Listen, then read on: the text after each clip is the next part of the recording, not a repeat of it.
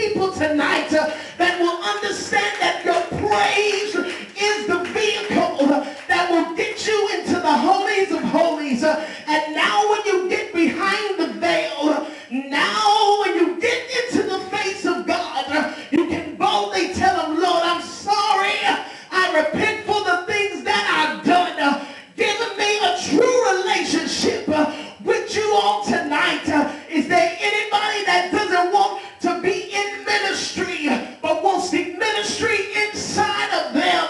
I don't know about you, but I don't want to just be in ministry playing games with the Lord, because as soon as he cracks the sky, I want to be one that's caught up to meet him in the air. Look at your neighbor and say, neighbor, oh neighbor, give God an inspired praise. And now I realize that everything that I've been through in order to be in ministry was to only shake me, to let the ministry get inside of me. I had to learn to be compassionate. Come on, somebody, for the people of God. I had to learn how to be loyal to the people of God. I had to learn how to be a faithful tithe payer to my leader. See, when you're in ministry,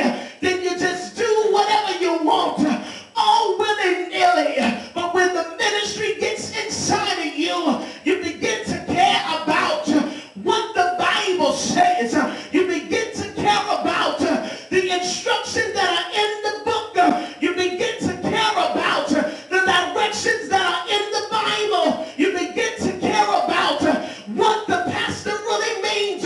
You begin to care about the vision of the leader. Tell your neighbor, give God an inspired praise. Come on, loose me, Helga. Let me preach.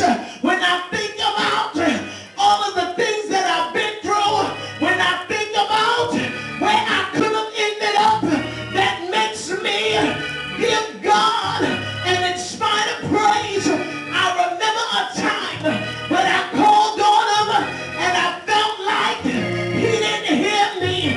Is there anybody in the house that's ever had a call on Jesus and it felt like he didn't hear you? It felt like he wasn't going to rescue. It felt like he wasn't going to answer. It felt like you were out of touch. It felt like you were out of his reach. God come to tell you that that's when your inspired kicked in. I'm excited about an inspired praise tonight. I decided that whether I live or whether I die, I will serve the Lord. I will serve the Lord.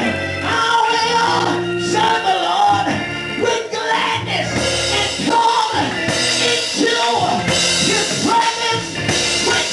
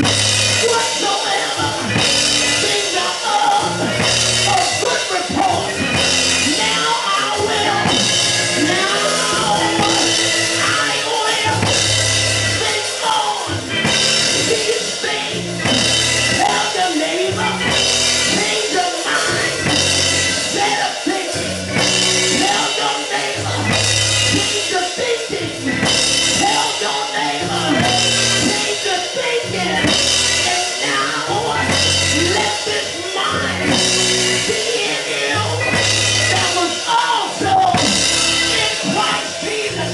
I realize that after I change my thinking, that my heart won't be troubled.